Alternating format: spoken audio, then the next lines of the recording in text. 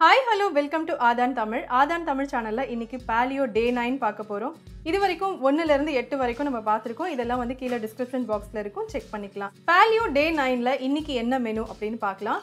இன்னைக்கு பிரேக்ஃபாஸ்ட்க்கு நம்ம வந்து பிரெட் இல்லாம ஒரு மஷ்ரூம் சாண்ட்விச் பண்ண போறோம். இத தொடர்ந்து லஞ்சுக்கு பாத்தீங்கன்னா சூப்பரான ஒரு கீரை ரைஸ் பண்ண போறோம். இதுக்கு காம்பினேஷனா ஈரல் வறுவல் பார்க்க போறோம். டின்னருக்கு பாத்தீங்கன்னா நம்ம மட்டன் சாப்ஸ் பார்க்க போறோம். இதுக்கு சைடு டிஷ்ஷா பாத்தீங்கன்னா நம்ம வாழைத்தண்டு தயிர் பச்சடி பார்க்க போறோம். சோ இப்போ பிரேக்ஃபாஸ்ட் எப்படி பண்ணலாம் அப்படினு பார்க்கலாம். பாலியோ மஷ்ரூம் சாண்ட்விச் இது செய்யறதுக்கு தேவையான பொருட்கள்: பட்டர் 1 ஸ்பூன், தேங்காய் எண்ணெய் 2 டீஸ்பூன், மிளகாய் தூள் 1/2 டீஸ்பூன், தனியா தூள் 1/2 டீஸ்பூன், மஞ்சள் தூள் 1/4 டீஸ்பூன், உப்பு தேவையான அளவு, நறுக்கிய மஷ்ரூம் 1 கப், கரம் மசாலா தூள் 1/4 டீஸ்பூன், இஞ்சி பூண்டு விழுது 1/2 டீஸ்பூன், நறுக்கிய வெங்காயம் 1, நறுக்கிய தக்காளி 1, பச்சை மிளகாய் சிறிதளவு, நறுக்கிய கொத்தமல்லி சிறிதளவு, பன்னீர் 1 ஸ்லைஸ், முட்டை 1. இப்போ பாத்தீங்கன்னா நம்ம வந்து மஷ்ரூம் சாண்ட்விச் செய்யறதுக்கு பன்னீர் எடுத்து வச்சிருக்கோம். ஆஃப் கோர்ஸ் நம்ம வந்து பாலியோ டயட்ல பிரெட் எடுக்க கூடாது. சோ வந்து நம்ம பிரெட் மாதிரி இந்த பன்னீரை ஸ்கொயரா இந்த மாதிரி நம்ம கட் பண்ணி ரெடியா எடுத்து வச்சிருக்கோம். இப்போ இந்த மஷ்ரூம் மசாலா எப்படி பண்ணலாம் அப்படின்னு பார்ப்போம். பேன்ல கொஞ்சமா பட்டர் சேர்த்துக்கலாம்.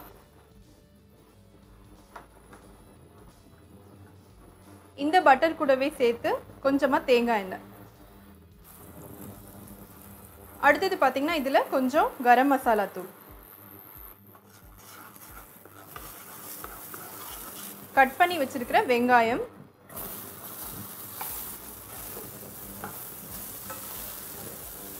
கொஞ்சமா இஞ்சி பூண்டு பேஸ்ட்,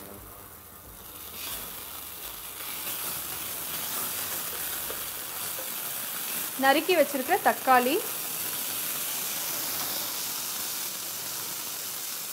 ஒரு பச்சை மிளகாய்,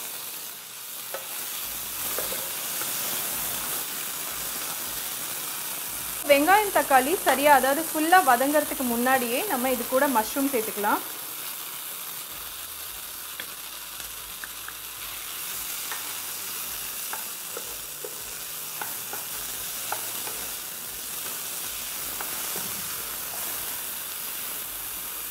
இப்போ இதுல பொடியா கட் பண்ணியிருக்கிற கொத்தமல்லி,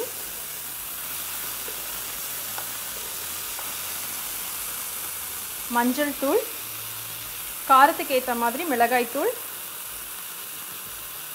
தனியா தூள்,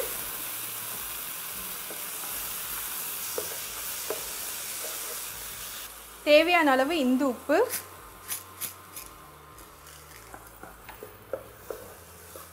இப்போ நம்ம இதுல எல்லா மசாலாவும் சேர்த்தாச்சு. இப்போ இதை மூடி வச்சு ஒரு 5 நிமிஷம் நல்லா வேக விடுவோம். இப்போ 5 நிமிஷம் ஆயிடுச்சு. நம்ம மஷ்ரூம் மசாலா எப்படி இருக்குன்னு பார்ப்போம். இப்போ பார்த்தீங்கன்னா எல்லாமே நல்லா சேர்ந்து குக் ஆகிருக்கு. ஸோ நம்ம வந்து சாண்ட்விச் மாதிரி ஸ்ப்ரெட் பண்ணுறதுக்கு கரெக்டான பக்குவத்தில் இருக்குது. ஆஃப் பண்ணிடலாம். இதிலேருந்து நம்ம பாதி மசாலாவை ஒரு கப்புக்கு மாற்றிக்கலாம்.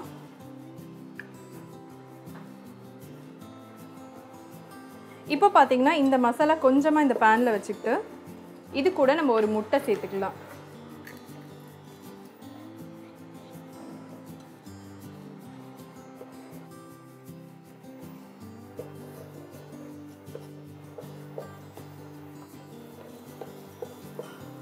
கொஞ்சமா தேங்காய் எண்ணெய்,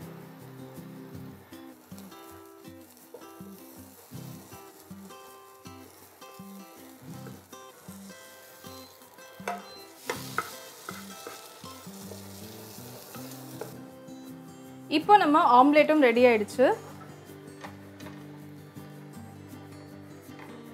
இப்போ ஒரு தோசை பேன்ல கொஞ்சமா பட்டர் தடவிக்கலாம். ஒரு பன்னீர் இந்த மாதிரி ஸ்கொயரா வாங்கினதுக்கு அப்புறம் நம்ம வந்து ரெண்டா இந்த மாதிரி ஸ்ப்ளிட் பண்ணி வச்சுக்கலாம். ஸோ ஒன்று வந்து இந்த மாதிரி லைட்டா ரோஸ்ட் பண்ணி எடுத்துக்கலாம்.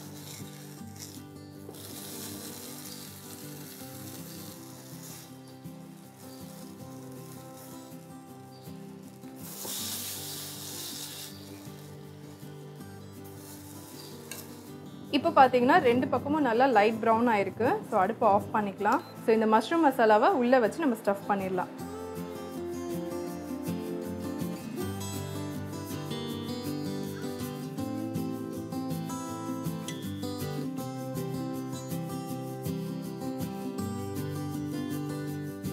Paleo Day 9ல பிரேக்ஃபாஸ்ட் பார்த்தாச்சு. அடுத்தது லஞ்ச். இந்த லஞ்ச்ல வந்து நம்ம சூப்பரான ஒரு பெப்பர் ஃப்ரை லிவர் பார்க்க போறோம்.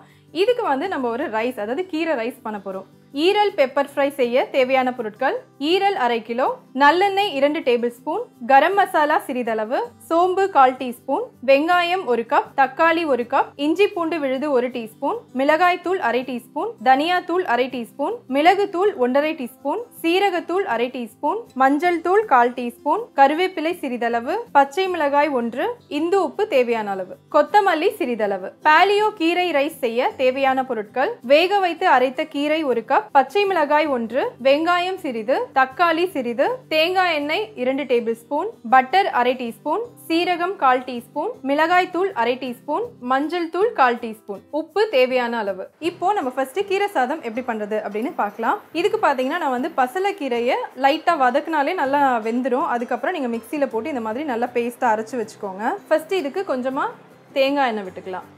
எண்ணெய் கொஞ்சம் சூடானதுக்கு அப்புறம் இதுல சீரகம் போட்டு தாளிச்சுக்கலாம். இப்போ சீரகம் நல்லா பொரிஞ்சு வர டைம்ல இது கூட கொஞ்சமா வெங்காயம் சேர்த்துக்கலாம். இப்போ இந்த வெங்காயம் நல்லா வதங்கினதுக்கு அப்புறம் இதுல நம்ம கட் பண்ணி வச்சிருக்கிற பூண்டு சேர்த்துக்கலாம்.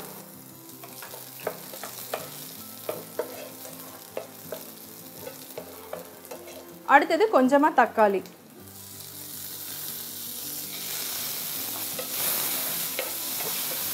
இப்போ இதுல மஞ்சள் தூள் சேர்த்துக்கலாம், மிளகாய் தூள், பச்சை மிளகாய், தனியா தூள், இப்போ இதுல கொஞ்சமா தண்ணி சேர்த்துக்கலாம்.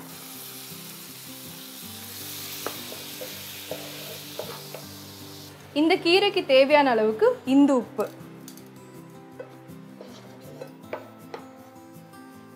இப்போ இது கூட நம்ம அரைச்சு வச்சிருக்கிற இந்த கீரை விழுதை சேர்த்துக்கலாம்.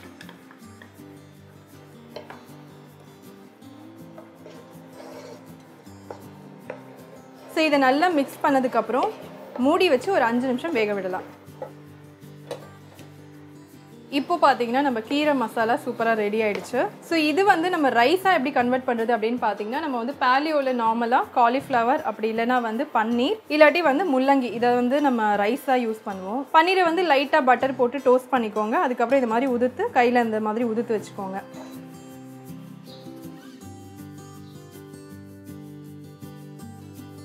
ஸோ இப்போ பாத்தீங்கன்னா நம்ம வந்து பன்னீரை இந்த கீரையோட சேர்த்தாச்சு. ஸோ நல்லா மிக்ஸ் பண்ணிக்கலாம். ஸோ நல்லா மிக்ஸ் பண்ணியாச்சு. ஃபைனலாக இதில் கொஞ்சமாக பட்டர் சேர்த்துக்கலாம்.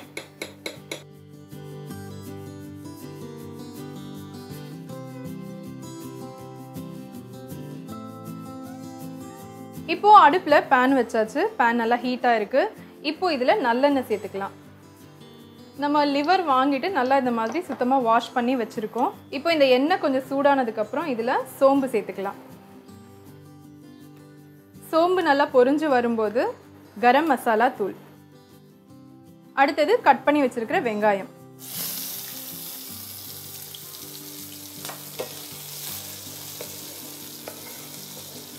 வெங்காயம் வதங்கிட்டே இருக்கும்போது இதில் கொஞ்சமாக இந்து உப்பு தேவையான அளவுக்கு சேர்த்துக்கலாம்.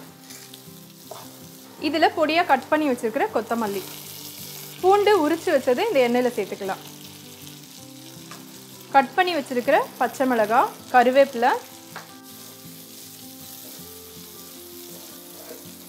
இப்போ இதில் கட் பண்ணியிருக்கிற தக்காளி சேர்த்துக்கலாம். இஞ்சி பூண்டு விழுது,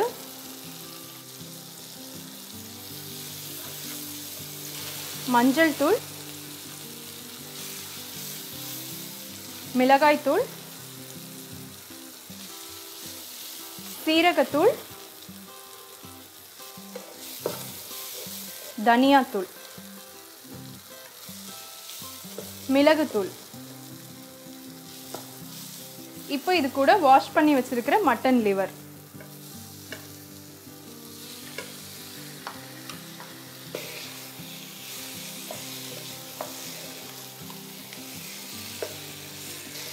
இப்போ இதை நல்லா மிக்ஸ் பண்ணதுக்கு அப்புறமா கொஞ்சமா தண்ணி சேர்த்துக்கலாம்.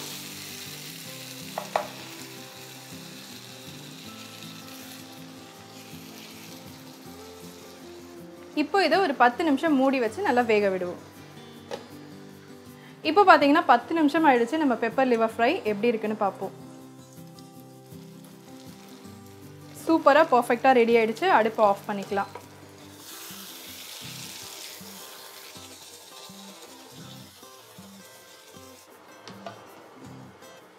ஸோ நம்ம பாலியோ கீரை rice liver pepper fry ready ஆயிடுச்சு.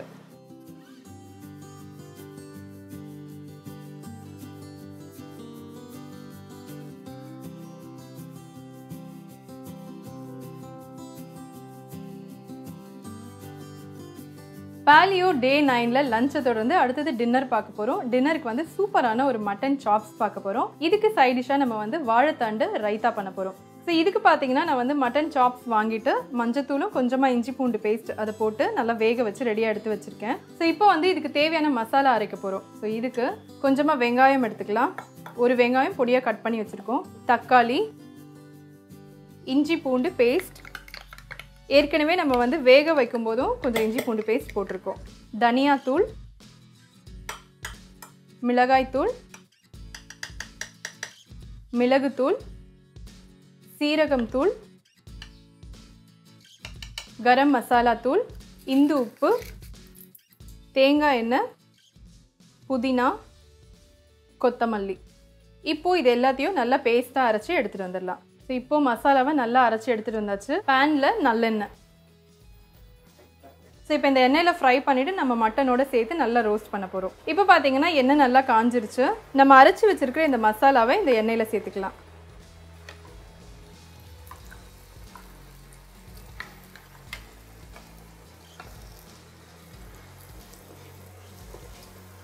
இது கூடவே மஞ்சள் தூள்,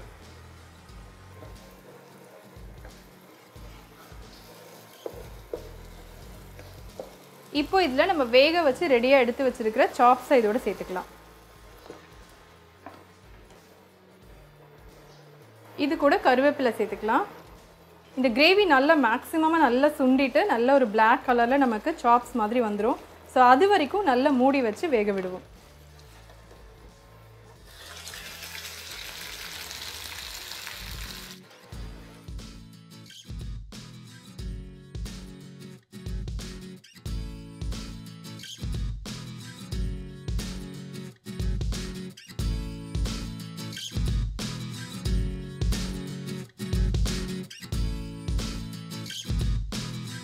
மட்டன் சாப் சூப்பராக ரெடி பண்ணியாச்சு. இப்போ இது கூட சாப்பிட்றதுக்காக நான் சொன்ன மாதிரி வாழைத்தண்டு ரைத்தா எப்படி பண்ணலாம் அப்படின்னு பார்க்கலாம். ஒரு பேன் வச்சுக்கலாம். ஸோ இப்போ பேன் காஞ்சிடுச்சு. ஸோ இதில் வந்து கொஞ்சமாக தேங்காய் எண்ணெய் சேர்த்துக்கலாம்.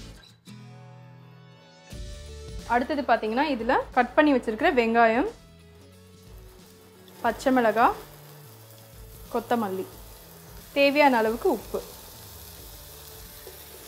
இப்போ இது எல்லாத்தையும் நல்லா மிக்ஸ் பண்ணிக்கலாம். இப்போ இதில் நம்ம கட் பண்ணி வச்சுருக்கிற வாழைத்தண்டு கட் பண்ணி இந்த மாதிரி தண்ணியில் போட்டு வச்சுக்கலாம். இல்லாட்டி நல்லா கருத்து போயிடும். அதனால தான் நம்ம வந்து தண்ணியில் போட்டு வச்சுருக்கோம்.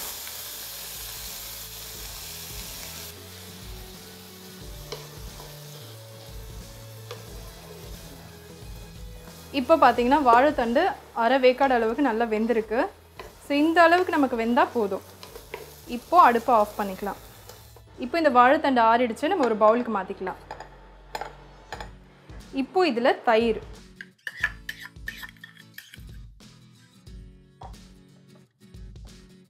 தயிர் சேர்த்து நல்லா மிக்ஸ் பண்ணியாச்சு. ஃபைனலாக இதில் நம்ம கொஞ்சமாக கொத்தமல்லி சேர்த்துக்கலாம். சூப்பரான வாழைத்தண்டு தயிர் பச்சடி ரெடி ஆயிடுச்சு.